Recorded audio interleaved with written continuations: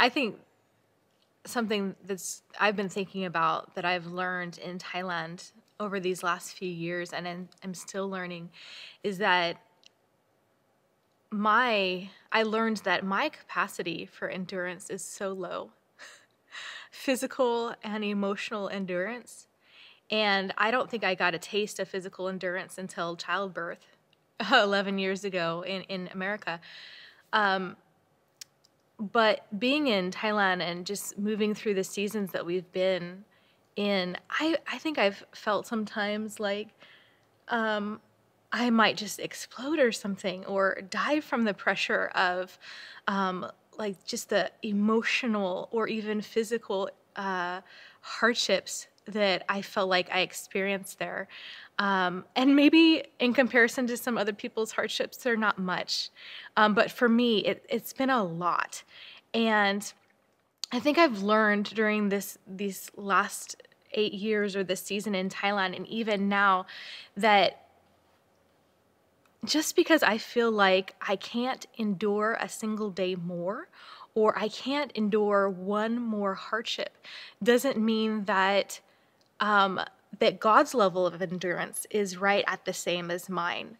In fact, I'm learning that that He's not limited like I am in the sense of feeling like I can't endure more. In fact, He's not even on terms like that. He doesn't work like that. I just feel like He's bringing me into more freedom than I felt in the past, and less focus on just each little hardship, and more focus on joy and freedom, just resting in Him. And kind of, He's teaching me to kind of get myself out of the way so that I can just go along for the ride of His kingdom in Thailand, the ride of His plan for Pantong and for Chonburi and for our Thai Buddhist friends. He has a plan for them, and I kind of just need to step back from feeling all of the hardships that I feel and just kind of hold His hand and go with Him on the ride. How about you, Cecil? Yeah, I would say I feel like the Lord has taught me two main things. One is companionship. I'm a highly relational guy. Some even consider me ultra relational or extrovert. And I wasn't sure if I would be able to be sustained in Thailand, going to a country that I hardly knew anyone. But I felt like Jesus Christ has really been my best friend there. And He's brought other people into my life as well that have been good friends with me, especially the Thai people. And I believe the second thing that He's taught me is that He can give me love for the Thai people. I didn't decide to go to Thailand because necessarily I had like this innate love for Thai people. I didn't really know them, but I went to Thailand praying that the Lord would give me love for the Thai people, for that society, and I feel like He has, and so I'm grateful for that. Grateful for the friendships and relationships that we've made in Thailand. So companionship that I wanted, He has taught me that He can supply that, and also the affection for the people in whom I work with. So things are going to be different when you go back, and even your role is a little bit different, right? Mm-hmm. Tell me about that. Yeah, new role. Yeah, I would say that things are going to be different when we go back to Thailand. As a matter of fact, we have to look for a new place to live. We got kicked out of our house, so we're moving into quarantine for 2 weeks in Thailand. And then after that, we're looking for a place to stay. God, where do you want us to live? And though it was inconvenient and it was a hardship at that time to be kicked out right before we came back to the States, it's turned to a beautiful blessing, because now we're asking the question, Lord, where in this town do you want us to live? We're feeling like the Lord has perhaps put on our heart that He wants us to live in a kind of storefront townhouse place amongst those who sell on the main road, and maybe the Lord would like for us to have our downstairs storefront to be somewhat of a kids club, homework center / coffee shop, or what have you. Also, I mean, we would be able to have events there, outreach, worship there as well. And so it seems like that's a new avenue that the Lord is bringing us into, as well as pouring more into the local leaders in Thailand. And I'd say the third is that I've been given this different role, if you will, in Thailand, which is a regional coach. And so in Southeast Asia, we have around 30 missionaries, and about half of them I'll be able to keep in touch on a monthly basis and just walk alongside and encourage them, pray for them. If there's anything that I could offer as far as like counsel or advice, love to serve them in that way. So that's a new role that I didn't think I was going to be stepping into, that I am. And I love the Thai people, and I'm honored to serve my missionary brothers and sisters. And so that's a new chapter in my life as well. How do you feel about that? Is there any angst or concerns or questions, or is this? I mean, you're stepping into something you've never done before, or? Yeah, I think stepping into a new role for me, there's always angst and fear and insecurities and anxiety. But I feel like these past 38 years, and especially the past 18 years of walking with Jesus, that he has shown me to walk into my fears and face my fears, and that he's always with me. So there's all of that. There's the idea of feeling unqualified and incompetent. I shouldn't be in that role, that role. What do I have to offer? Many of the brothers and sisters who I work with are amazing, just amazing people who love Jesus, amazing missionaries. And so there's all of that. But I'm hoping that, as Scripture says, we walk by faith and not by what we see, that the Lord will take me every step of the way. Any additional thoughts in terms of the new thing the new chapter you're stepping into, all from your perspective? I don't know what to expect.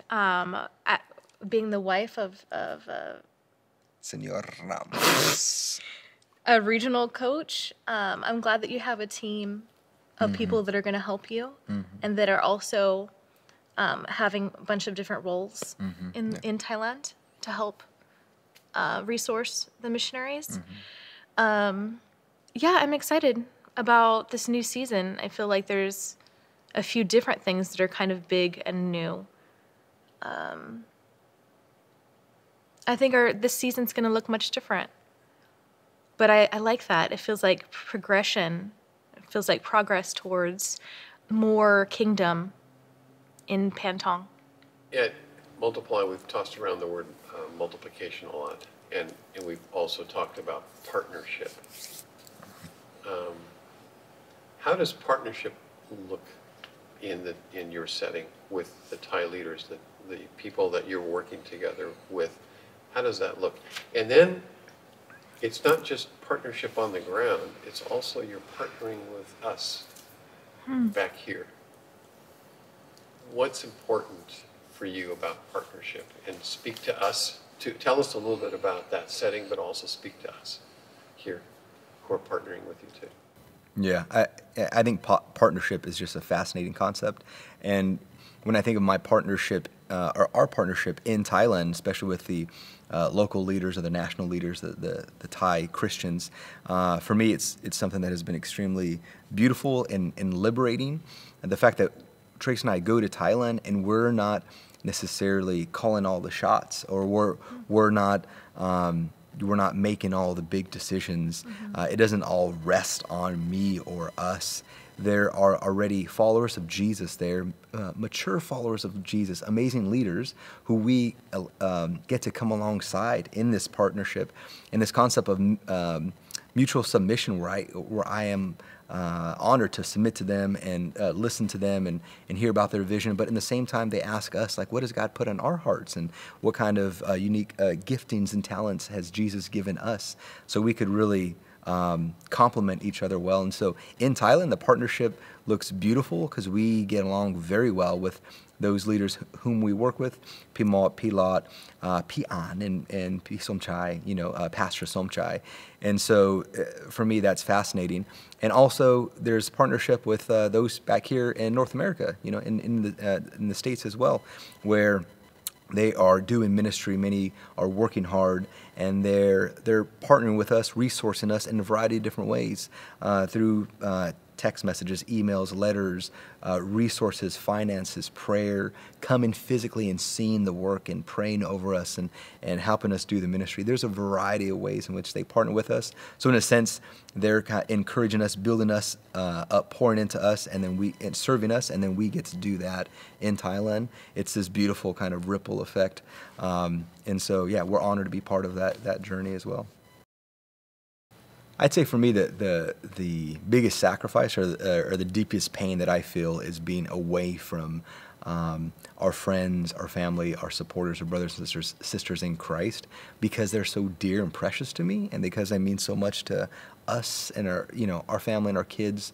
So I think I would just like to tell them that I love them, that we are thankful and grateful for all of their love and support, and they're just, I feel endless like loyalty to the cause and devotion to our family, and so I feel this overflow of gratitude towards them and thankfulness to Jesus for putting them in my life. And I really feel like their love and their prayers are the wind beneath my wings that keeps me going. And when I'm coming back and when they reach out and say, hey, as soon as you touch down, like, let me take you to coffee, let me take you to lunch, talk to me about what's been going on or how your heart is, or especially when we're over in Southeast Asia, in Thailand, and they're consistent, persistent with reaching, checking up on me or us weekly or bi-monthly or whatever the case may be.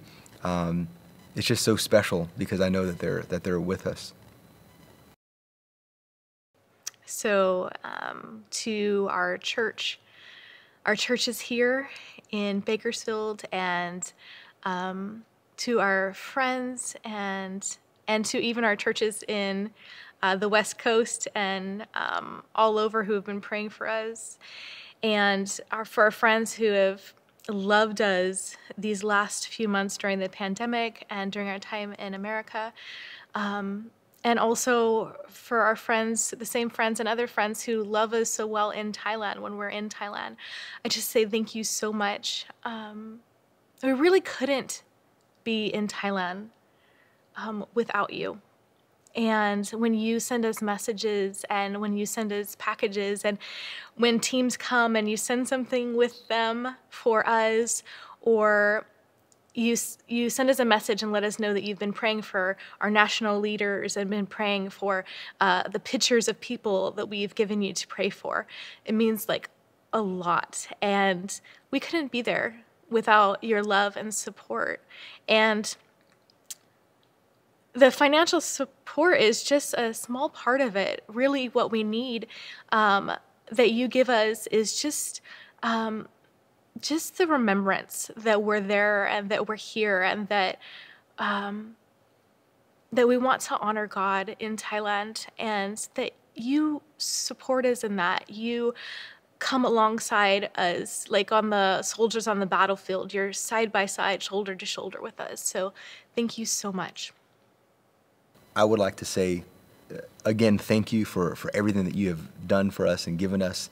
And we just want to continue to encourage you to seek Jesus, as that is our heart, what we're trying to do. We don't do it perfectly, of course, but we feel like the Lord has just really crystallized his mission on our heart, especially the past several years, to keep our eyes on King Jesus, that my identity, our identity, first and foremost, is of a follower of Jesus, is a Christian. I'm a follower of Jesus before I'm an American. I'm a follower of Jesus before anything else. And so I think his work and his kingdom is what I desire for us to be about here in the States and around the world, because it's my heart that we offer everything up to the Lord, everything up for Jesus, that we put it all on the line. All of our chips are in on King Jesus, right? Scripture says, the Apostle Paul writes in one of his epistles, even if my life is poured out like a drink offering, if that's it, like what an honor that is. And for me, though we might not always see the fruit of our ministry in Thailand, even if it was a life that was spent as a drink offering to the Lord, and above our shoulders, perhaps the next generation would reap the benefit of the fruit of our labor. What a joy it is to be poured out, because King Jesus is worth it. So we just want to say personally thank you for everything, for standing with us, because we need you, and we're grateful to the Lord for you as well.